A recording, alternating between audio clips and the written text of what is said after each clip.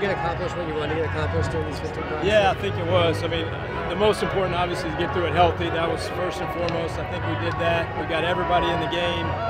We got the young guys there at the end in a tackle type situation, so I think it was fantastic. It was really a successful night that way. Any more clarity on the quarterback situation? No, it was good. You know, this was a little bit unique situation. The fact that it wasn't necessarily a true scrimmage. It was a scripted, right? So, you know, you get a 15-yard gain, and all of a sudden it's 3rd and 8 still, right? So the rhythm of a true scrimmage, you know, you didn't feel that, but it was good to get those guys more reps and, you know, more tape under their belt. Anybody you were particularly impressed with? No, it's hard to say, like in the context of what it was. I wouldn't want to say any particular names, but it was good that they all got reps and were able to evaluate more film moving forward. Are you happy with the way the guys have kind of caught on to the offense, and are you pleased with the progress? I think so. Yeah, I think so.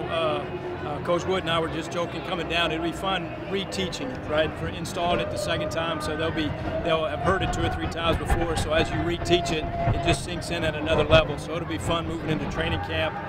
That we'll learn it hopefully more at a meticulous level. What do you think Paul Tyson did, just coming into a new program and establishing himself? I think really good. I've been impressed with him, not only on the field, but I think he's meshed within the team.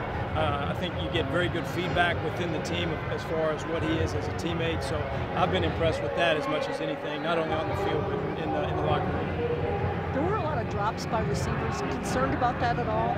No, it's something we'll go back and look at. Obviously, you don't want that. You know, we were trying to get the ball down the field a little bit and try to open up the defense. But, yeah, obviously you don't want that. But we'll go back and address it, and that'll be good. It'll be a challenge to those guys moving forward, moving into the summer. What do you guys need to get better over the summer?